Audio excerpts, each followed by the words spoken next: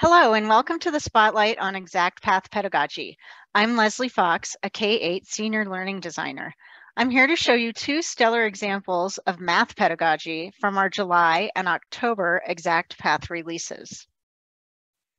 Today, we'll review the learning design principles from the Exact Path Learning Design and Research Brief, and I will walk through a couple of math examples.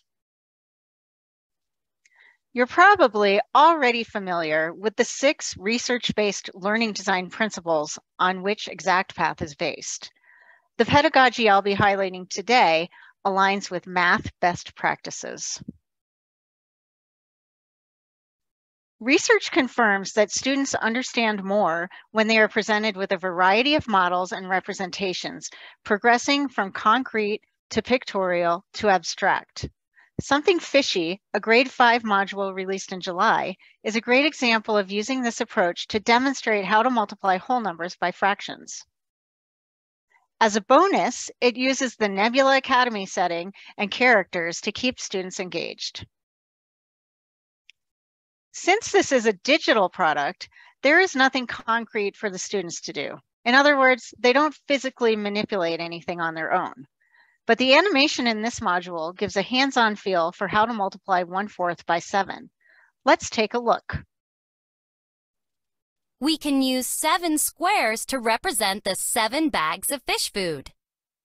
We need to feed the fish 1/4 of the bags, so let's split each square into fourths. That's it. Then we shade 1/4 of each square. This model shows 1/4 times 7. I see it! Now, when we combine the shaded portions from each bag of food, we can see how many bags of food we should feed the fish today. Nice work! 1/4 of 7 is 7/4. 4/4 is a whole, so 7/4 is the same as 1 3/4. We need to feed the fish 1 3/4 bags of fish food. Not only is this pedagogically sound, but I think teachers and students will love it. Next, we connect a pictorial model to an abstract representation to multiply a whole number by a fraction. Since 2/5 of the fish are angelfish, we can shade 2/5 of each rectangle. Wow! That's a lot of shaded parts. Should we try to count them all?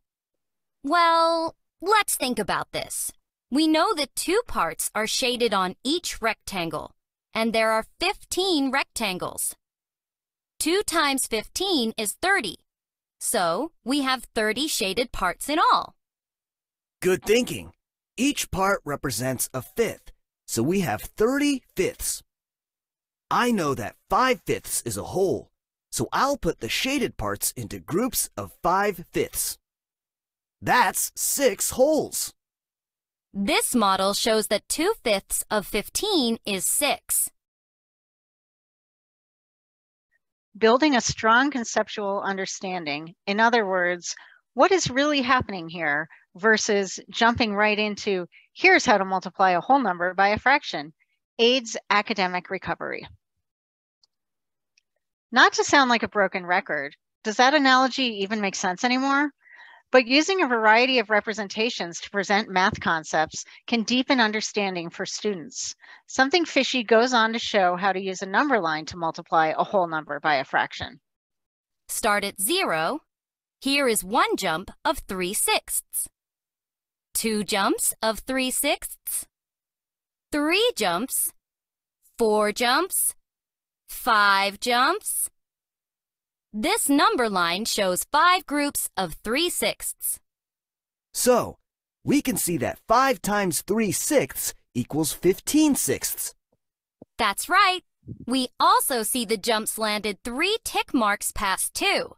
So 15/6 is the same as 2 3/6. Cool. Finally, students are presented with the abstract representation without any models. To find the product of 2/3 times 6, multiply the numerator 2 by the whole number 6 and then divide that product by the denominator 3 to get the answer. 2/3 times 6 is the same as 2 times 6 divided by 3, which equals 4. Scaffolding makes it easy for teachers to help their students move from concrete to abstract. Worth noting is that research supports the effectiveness of the concrete, representational, abstract progression of math instruction. In 2017, researchers found that students experiencing instruction along this progression are best able to develop the skills for mental and symbolic mathematics. Another fundamental foundation for math instruction is reasoning and problem solving. The new grade 3 module, Words to the Wise, walks students through a variation of Polya's 4-step problem solving model, which was introduced in 1957 and is still relevant today. Here we have Edmentum's steps to solving a word problem. Let's see how they align with Polya's steps. We've split Polya's first step, understand the problem, into 2, read and find. Teachers and students will appreciate the extra little bit of direction here. Notice that we highlight the important information and underline the question that needs to be answered in the find step. Next, we plan how to solve the problem. In this case, we've decided to draw a picture to help write an equation. After a plan is in place, it's time to solve the equation to answer the question. And it's always a good idea to check the answer for reasonableness. We consistently use the same problem-solving steps so that they eventually become second nature. Read, find important information, plan, solve,